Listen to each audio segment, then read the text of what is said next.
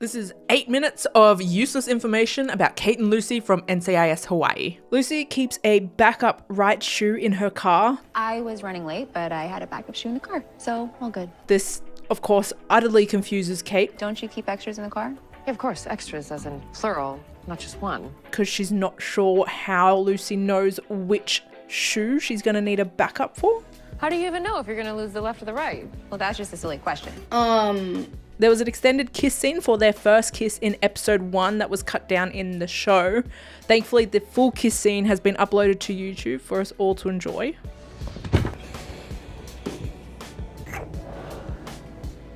Lucy has a habit of leaving things at Kate's place after sleeping over. Felt something was off. Well, next time it'll find its way to lost and found. Next time, huh? Forget something this morning? Hey, where'd you find it? Behind the couch. Kate is a surfer, which Lucy thoroughly enjoys watching her and her bathing suit. I was just looking at you, for you. The fear Kate has singing to Lucy in season 1 finale was real fear. I could offer you a warm embrace to make you feel my love. As incredible of a singer Tori is, she mentioned in an interview that she's not a fan of singing in front of people. Lucy is a very skilled hand-to-hand combat and is currently teaching Kate how to handle herself. I can tell you're holding back, so come and get it. Though there is usually more, sexy eyes than teaching in these classes. Oh, now you're just trying to turn me on. Kate and Lucy have a special smile when they're with each other. Tori and Yasmin auditioned for the roles of Kate and Lucy over Zoom. Because of this audition process, no one knew how big the height difference would be.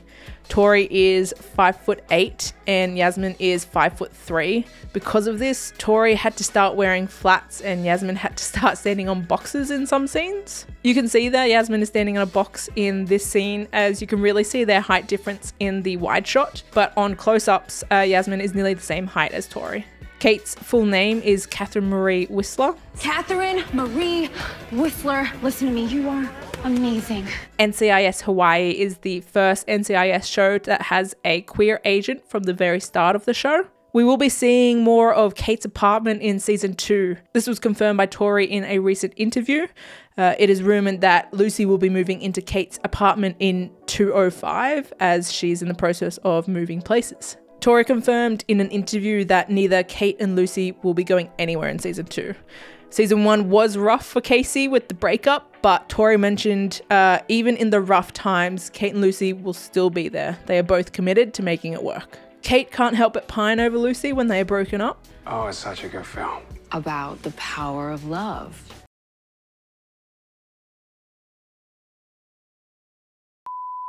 So you and Lucy seem better. Yeah, you think? Did she say? No.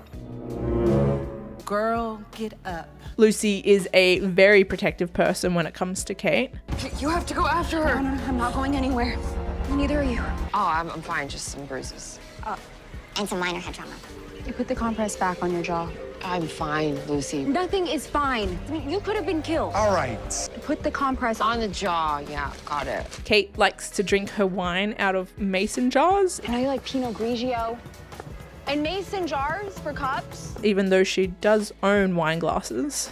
Lucy loves how excited Kate gets over matching her belt to her boots. You were standing right there when I got dressed today. And you were so excited to match your belt to your boots. Kate and Lucy hook up for the first time before the show started. You told me you and Whistler had gotten together before this. Lucy sometimes went to a local bar and wouldn't tell people the whole truth about who she was or where she worked. She meets Kate there for the first time as Kate is there for work and they hook up. One day, this unbelievably beautiful woman walks into the bar and orders dinner. 6 months later, Kate has been transferred to Hawaii and they find out that they're working with each other. So they decide to put their relationship on the back burner and keep it professional. That is, of course, until we get to episode 1. Lucy is a jealous person. Alina, huh? She's one of the most impressive operatives I've ever seen. She's okay, I guess, for someone who got caught and all.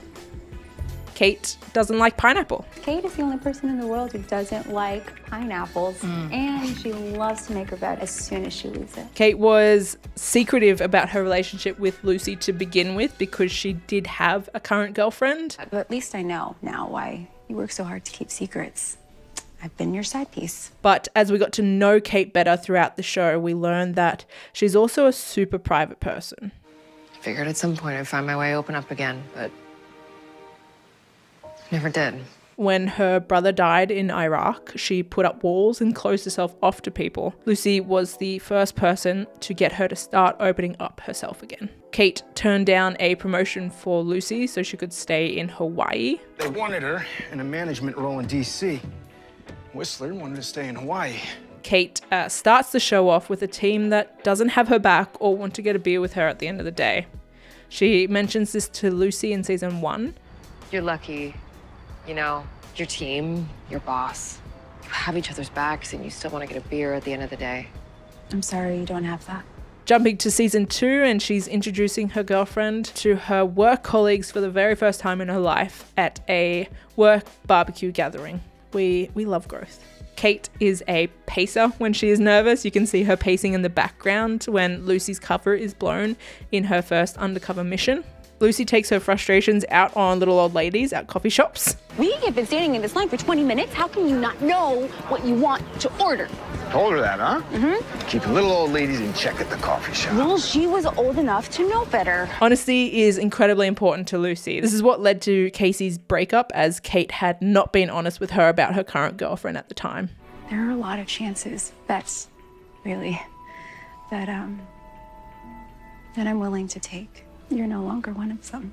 Lucy is afraid of the ocean, Yeah, you know, it's just endless water, black nothingness below. but did not hesitate for 1 second to get on board a boat to save Kate from her undercover mission. Lucy is also a sarcastic shit.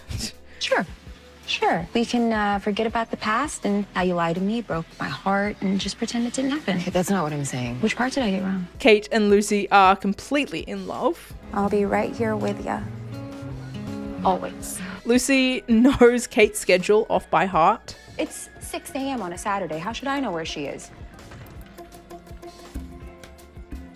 6 a.m. on a Saturday, I know exactly where she is. Tori Anderson confirmed in an interview that season 2, Kate and Lucy will be working on their communication and will be getting to enjoy very domestic Kacy this season. Domestic Lucy is hot. Lucy is ticklish behind her right knee. Lucy is really ticklish behind her right knee. Kate is a total loner, There's nothing wrong with being a loner. and Lucy adores that about her. Lucy loves breakfast for dinner.